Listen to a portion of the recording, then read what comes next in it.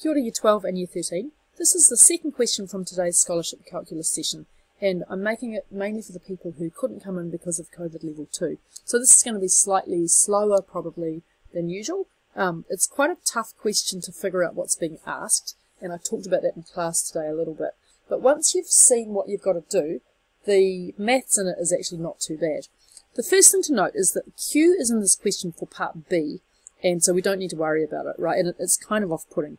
So we've got two satellites, P and Q, and they are travelling anti-clockwise along the same elliptical orbit around a planet centre O.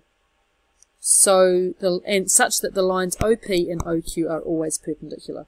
Right, but the one we're interested in is point P. Right, we've got the equation of an ellipse, and the satellite P is represented by this point here. So we're working in polar form. Now, satellite P shines a microwave in the directions perpendicular to its direction of motion. So let's look at what's happening. We've got this point here is travelling around.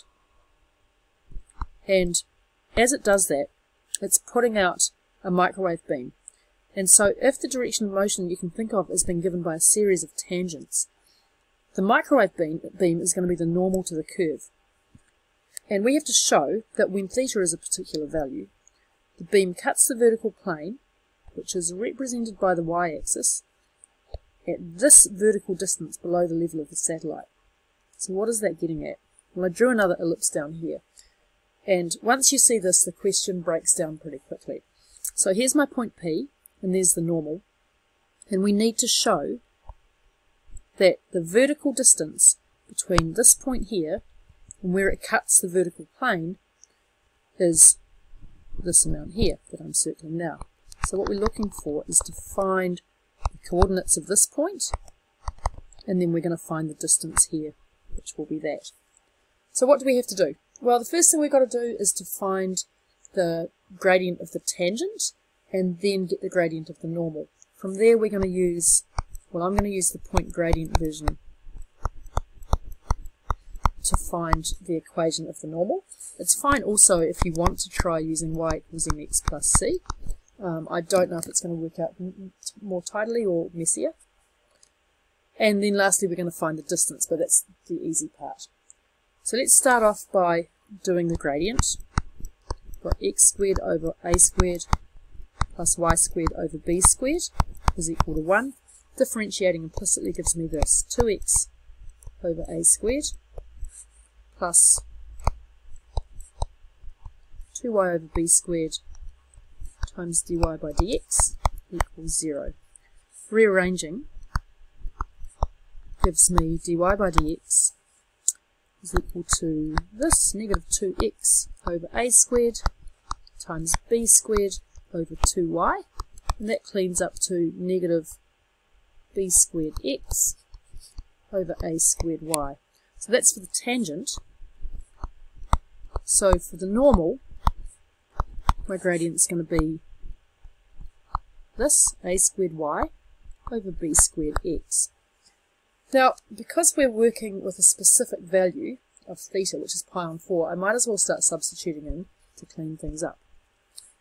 So x is equal to a cos pi on 4, which is a on root 2.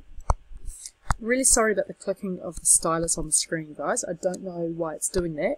I'm sure one of you does have an idea, and if you know how to stop it happening, just send me an email.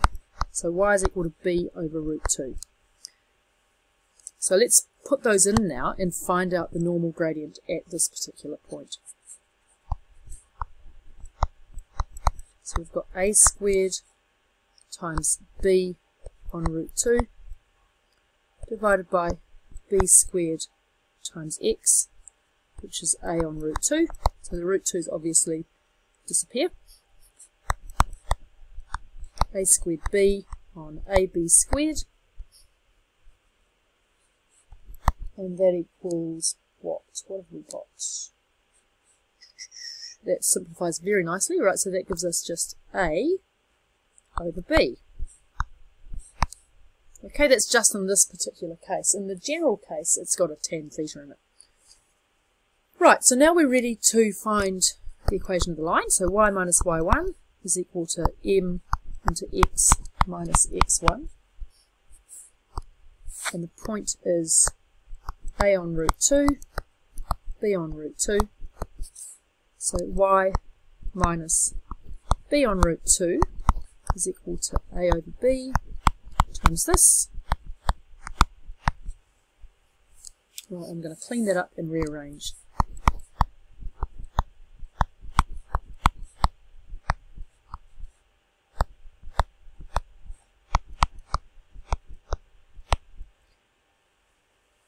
Something's gone wrong there. I've got a minus sign missing. Yep, that is definitely not a plus. Right, there we are. That's a minus. So what have we got? Well, here's my normal line. Whoosh. And here's point P up here. So this point here, P, is at a on root 2, b on root 2. And this point here is at x equals 0.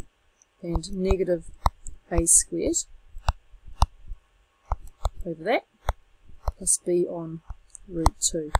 So if we look at this now, and I'm going to draw in a triangle in here, then the vertical distance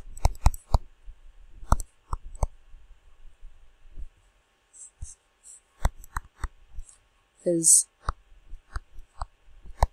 b on root 2.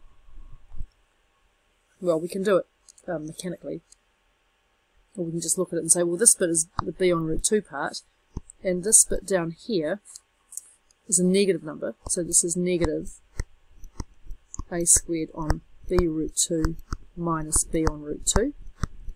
So that distance there, which is this distance here, is just the modulus of this. So it's b on root 2, or the positive part of it, right? b on root 2 plus a squared on b root 2 minus b on root 2. Now, if you're confused by that very last bit, let's just think of a really simple example from year 12.